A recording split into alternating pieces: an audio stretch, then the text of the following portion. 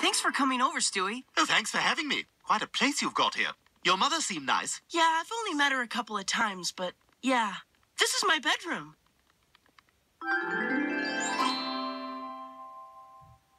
Is that car bed a Bentley? And is that guy the driver? Ready for this evening's trip to Snooze Town, sir? Not yet. Sad story. He used to drive the bed for Michael Jackson's monkey. I've seen some terrible things. This is extraordinary. Oh, it's fine, I suppose.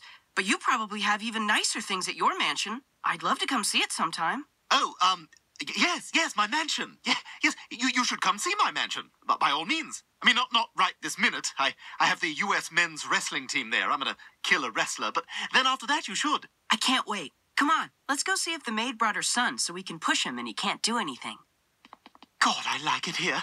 But what am I doing? I don't have a fancy house. I'm living a lie, like FDR. And so I say to you, America, we are going to win this war. We're going to end this depression. And there's no reason